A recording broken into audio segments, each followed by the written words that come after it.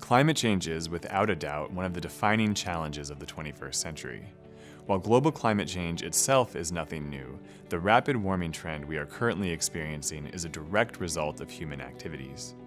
By burning fossil fuels, clearing forests, and using synthetic fertilizers, humans have raised atmospheric concentrations of carbon dioxide and other greenhouse gases to levels not seen at any time since the emergence of our species. According to NASA, global average surface temperatures warmed roughly 0.87 degrees Celsius from 1880 to 2015. With melting ice caps and glaciers, sea levels have risen an average of 8 inches since 1880 and are expected to rise another 1 to 4 feet by 2100, even if mitigation measures are taken.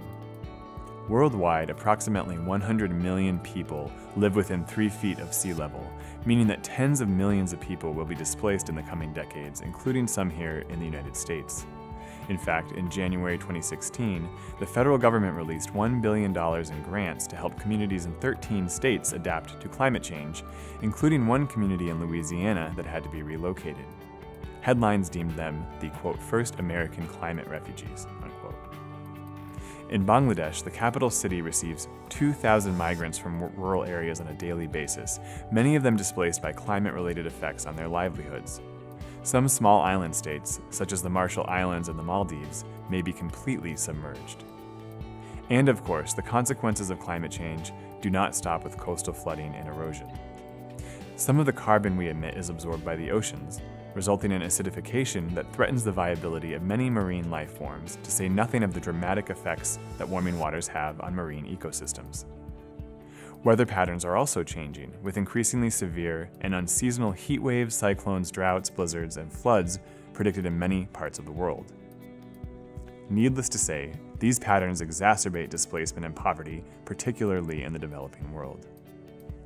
I'll leave it to you to educate yourselves in greater depth on the human and ecological costs of climate change. Our main focus in this unit is on the question of equity as it relates to climate change, and in particular, as it relates to what some climate activists call climate justice. The transnational climate justice movement, which has been led chiefly by activists from the Global South and by indigenous peoples, begins from a relatively straightforward claim. Those who today suffer the most from climate change are descended from those who have benefited the least from greenhouse gas emissions. There is, they argue, an inverse relationship between responsibility and vulnerability, and for this reason, they seek accountability from those who are most responsible and least vulnerable.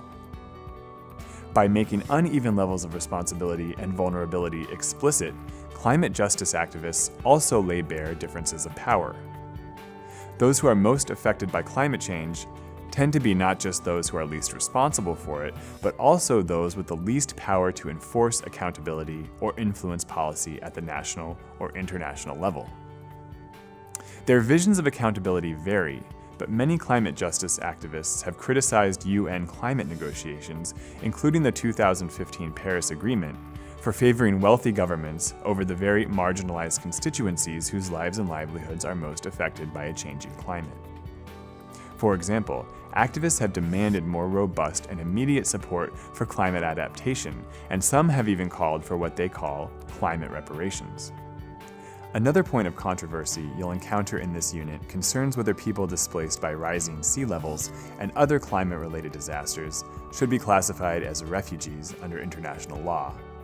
Some see this as a way to protect their rights. But many who face displacement resist the refugee label because they see how refugees are currently treated and demand a better alternative, such as mitigation and adaptation measures that prevent their displacement in the first place. As you examine the materials for this unit, I encourage you to reflect on how differences of wealth and power figure into climate change, both as a geophysical phenomenon and a political issue. What, if anything, do you think should be done to address the concerns of the climate justice movement? What are the economic and political roadblocks to more equitable climate policy? I also encourage you to maintain a critical awareness of how climate change comes to us in environmental narratives that are often oversimplified. For example, can we say that a complex, multifaceted conflict like the Syrian civil war is caused by climate change? The fact that drought exacerbated the conflict has led some to make this claim, But what do such narratives leave out, and with what consequences? And finally, a quick note on climate denial. I presume that you're all familiar with the so-called climate deniers or climate skeptics who have been misled by corporate PR efforts that manufacture doubt about the anthropogenic nature of climate change.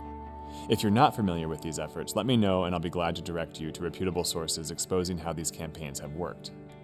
But what you may not be conscious of is the denial that almost all of us exhibit in our daily lives.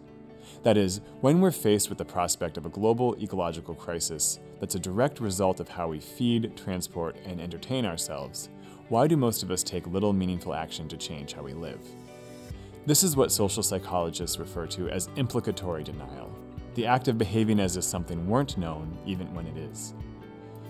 Implicatory denial, to me, is one of the greatest challenges facing efforts to address climate change, and I'd be interested in hearing from you on how you think this challenge can be overcome.